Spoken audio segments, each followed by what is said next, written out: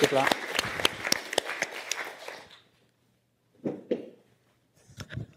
Imagine you have a heart condition. Every day you feel short of breath and experience chest pain. In the future, you might develop heart failure. There's also a 50% chance that your children will develop your condition, and that places them at risk of sudden cardiac death. Well, this condition is called hypertrophic cardiomyopathy, and there are no available treatments. How must that feel? This is why my research is so important. Hypertrophic cardiomyopathy is common. It affects 1 in 500 of the population. It's characterized by excessive thickening of the heart muscle, but we don't know what makes it thick.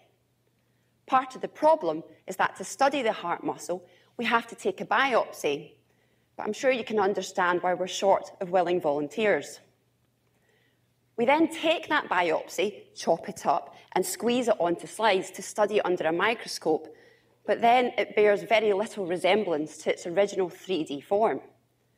So my research has been about visualizing the cells in their natural state. And the solution to this problem was actually very simple. It's all to do with water. Diffusion is the word given to describe the tiny movements made by water molecules. When you draw water up through a straw, the shape these tiny movements make reflects the shape of the straw. Well, the same goes for the cells in your body. The diffusion within can tell us about the shape of your cells.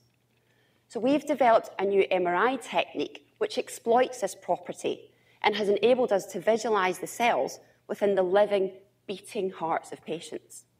And it turns out they wrap round the heart a bit like strings, so I'm quite literally pulling at heartstrings. And my results are really interesting.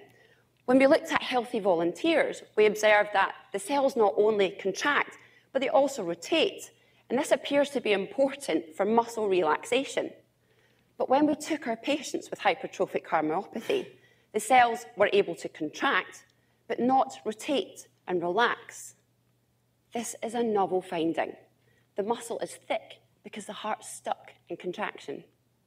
Diffusion MRI is helping us to understand hypertrophic cardiomyopathy and giving hope to patients for future treatment innovations, so that maybe one day I can stop pulling on your heartstrings. Thank you.